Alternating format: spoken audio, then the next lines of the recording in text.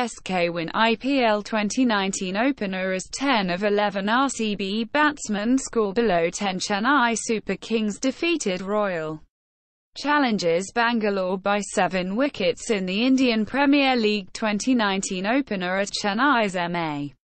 Chidambaram Stadium on Saturday to register their 7th straight victory against the Bengaluru-based side. RCB were bowled out for 70. Their joint second lowest total in the Indian Premier League, with 10 of their 11 players scoring in single digits.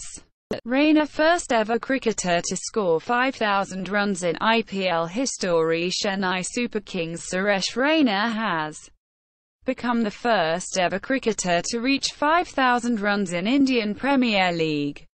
The 32-year-old left-handed batsman achieved the feat after scoring 15 runs in the IPL 2019 opener against Royal Challengers Bangalore on Saturday.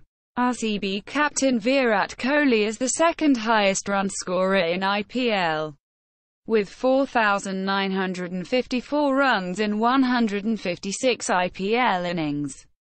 Warner smashes 85, 53. Exactly a year after ball tampering scandals, RH opener David Warner on Sunday smashed 85, 53, including 9 fours and 3 sixes against Kolkata Knight Riders on his return to IPL after being banned from the 2018 edition.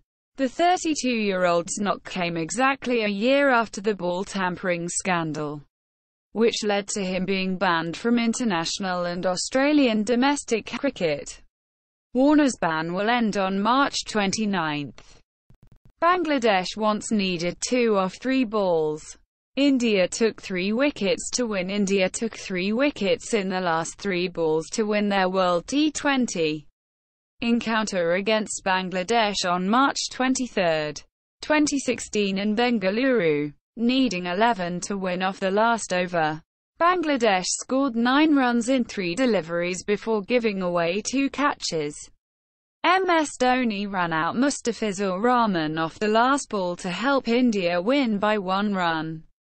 Shubman Gill smashes 2 sixes in last over to help KKR beat SRH. KKR's Shubman Gill smashed 2 sixes in the last over to help his team successfully chase down a target of 182 against SRH in the IPL 2019 on Sunday. Andre Russell slammed an unbeaten 49 off 19 balls as KKR scored 54 runs in their last 16 balls. This was the 3rd highest target chased against SRH in the IPL.